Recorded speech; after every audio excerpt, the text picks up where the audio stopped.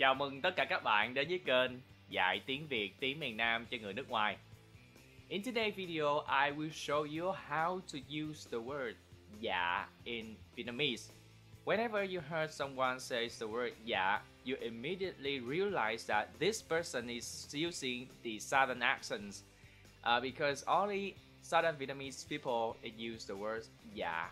Okay, so in today's lesson, I will show you how to use the word dạ in any situation, any sentences. So, when should we use dạ?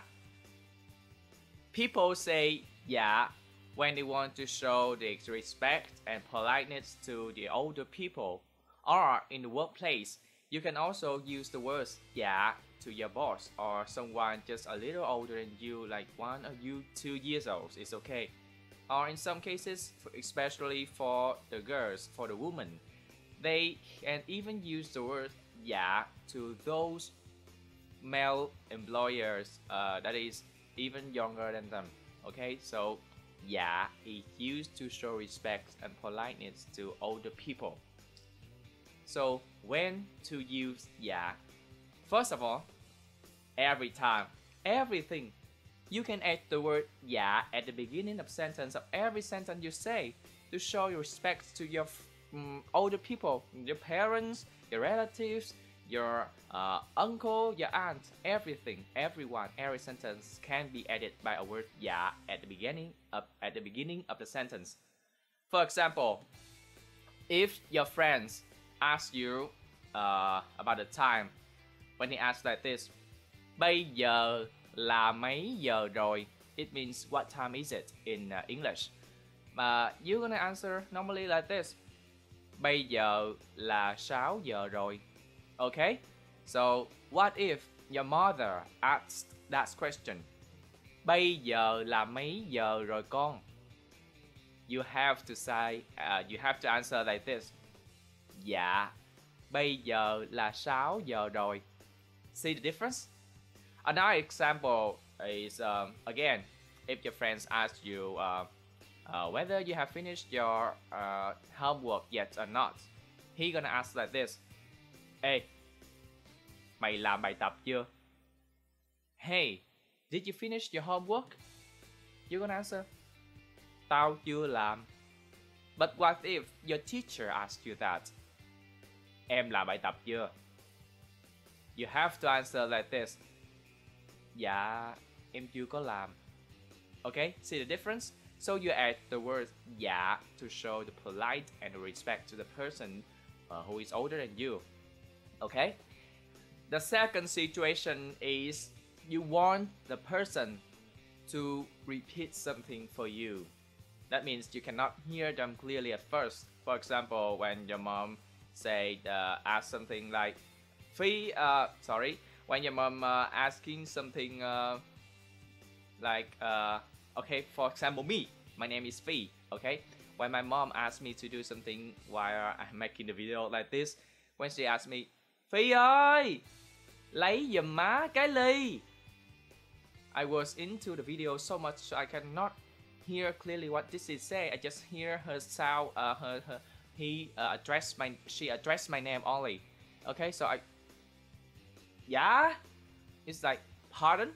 What you say, mother? What you say, mom? She gonna repeat her question. Má nói á là con lấy giùm má cái ly. Okay, at that time I heard that. So yeah, you have to raise your voice at a question. Yes. Phi ơi, lấy giùm má cái ly. Dạ. Má nói là lấy giùm má cái ly. Okay? Like, pardon, excuse me? Yes. To ask for the repetition of the question.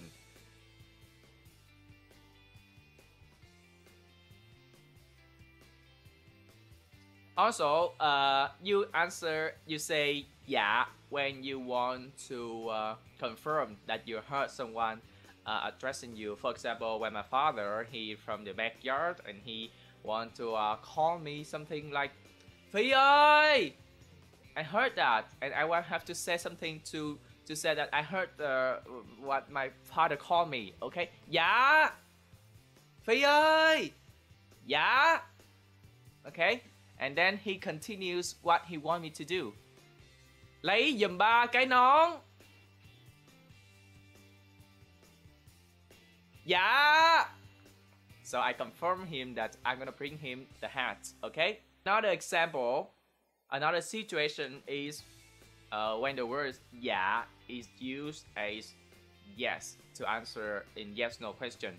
Okay, for example, when you are just assume that you are a man, who are in love a Vietnamese girl, and when the first time you come to see your girlfriend's father, it's gonna be like this. Dạ, con chào bác. Sao?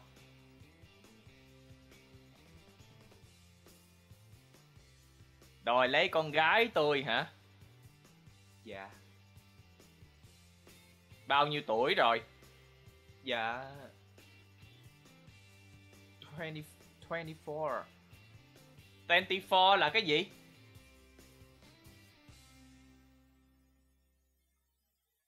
Hai mươi 24 tuổi hả?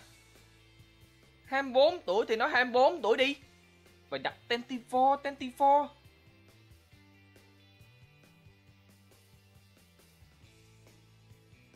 Việt kiều hả? Dạ. Nói tiếng Anh ha?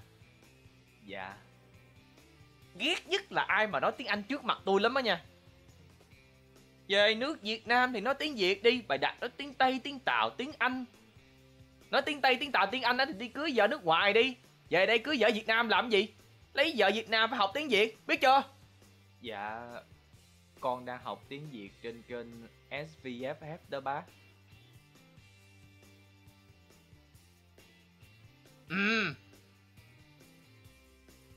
Nhìn cái mặt đẹp trai hơn tôi là tôi quế rồi á. And that's all for today. Those are some situations that you need to learn to use the word dạ in Southern Vietnamese. You can turn on the subtitles to see the Vietnamese subtitles to make sure that you follow our lesson. Please like, share and subscribe and comment some words that you want to learn in the next video. We will see your suggestion and make another lesson about your word. Okay? So, tạm biệt và hẹn gặp lại. Ráng học tiếng Việt cho tốt vô nha chưa? This video, I will teach you how to use the word trời ơi appropriately. Trời ơi is used popular in Vietnamese.